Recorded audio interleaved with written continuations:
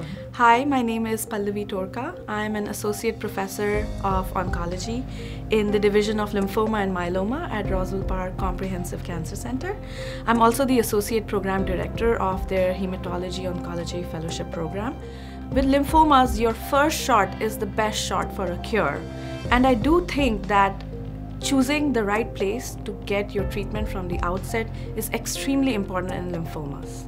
It matters that someone with cancer come to Roswell Park because we provide expertise, multidisciplinary cancer care, and cutting-edge care in the form of clinical trials. So we have a great team of pathologists, hematologists, radiologists, and supportive care who discuss every patient's case and try to find answers till we are satisfied that everything fits. And only then do we decide on what line of treatment to do. So when I say that I treat patients with lymphoma and myeloma, that is all that I do. So a rare lymphoma, which a general oncologist may see once in 10 years, we see it once a month. And that is what makes us experts in this field. The second reason why patients should come to Roswell is cutting-edge treatment. So if you can find it anywhere in the world, you can find it at Roswell Park.